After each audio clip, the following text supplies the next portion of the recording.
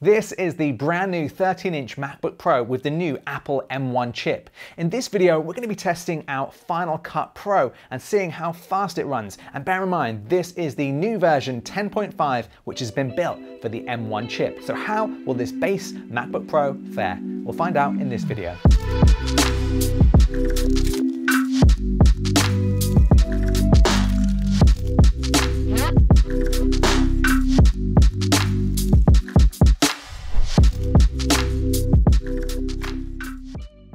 Hey there, welcome to the video. I'm Mark Brown from Editor's Keys, and if you're new here, consider subscribing if you're into Final Cut Pro or video editing.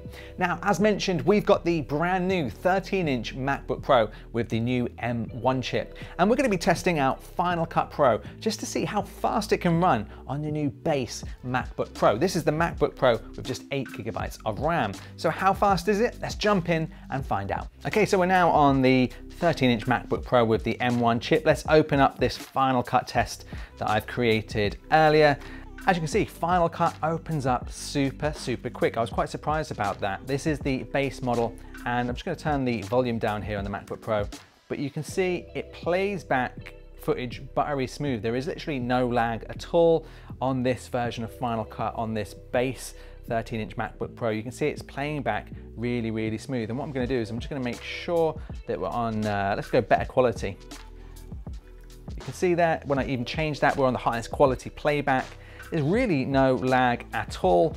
So let's try around a bit of color correction. So let's try here with this footage here. Let's add a little bit of a color grade on here.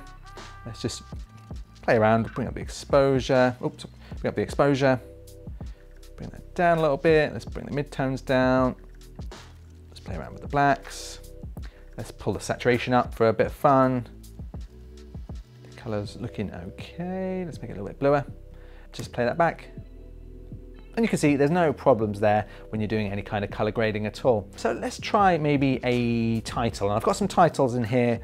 Let's bring some of these. So we've got oh, I forgot, I haven't actually imported my main titles from my MacBook Pro. We've got some titles from MotionVFX, which are really cool, and I'll go over those in another video. But let's just, this Tumble 3D, I know this always is a bit taxing on any computer. So let's put this on here. You can see it's thinking about kind of what it wants to do with it, and the rendering time for that. This always takes quite a long time. This 3D titles that Final Cut have always seem very slow. But you can see it's rendered that actually very quickly. It's only short, but let's just play that back and see how it looks. There we go. It's a bit X Factor feeling, that title, but it's playing it back really well. So what I want to show you now, let's just do a little test of export.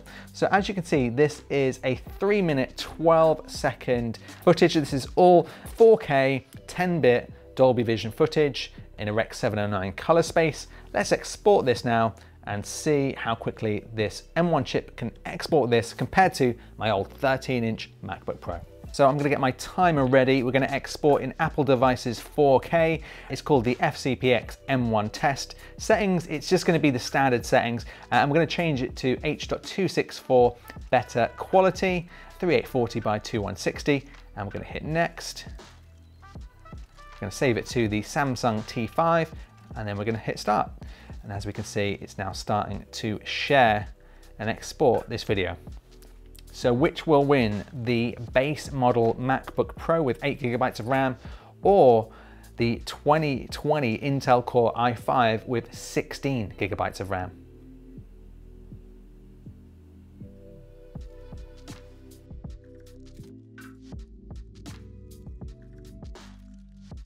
Okay, and it's exported that in 4 minutes and 46 seconds. So a 3-minute 12 piece of timeline took 4 minutes and 46. Now let's try it out on the 13-inch MacBook Pro.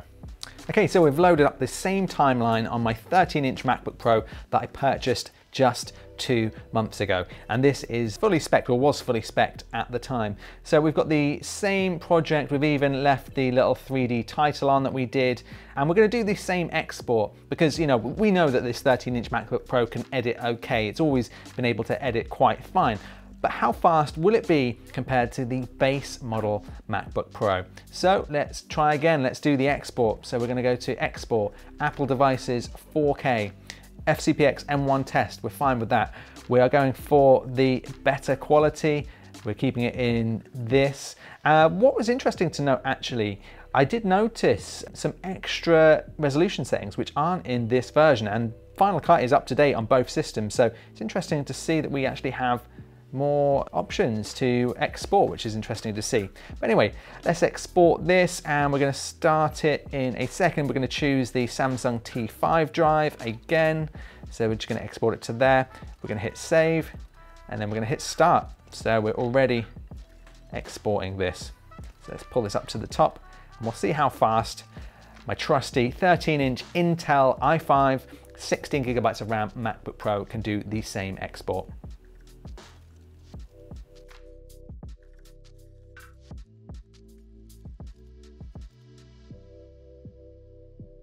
So there we go, it took 6 minutes and 22 seconds, which is a lot longer than the M1 chip MacBook Pro. So there we go, how about that? That was just for a bit of fun, but how crazy is that? This M1 chip base model beats my 13-inch 2020 MacBook Pro that I spent over £2,000 on.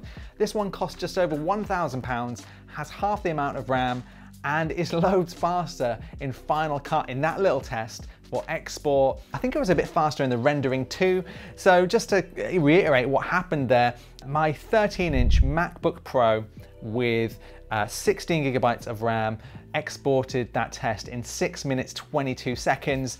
The new M1 chip MacBook Pro with only 8 gigabytes of RAM, this is just the base model, exported in 4 minutes and 46 seconds. So that is crazy. I mean, I know a lot of people don't use 13-inch MacBook Pros for video editing, but I do like a smaller MacBook Pro to take around with me, and we of course have bigger iMacs here in the office for video editing in Premiere and Final Cut.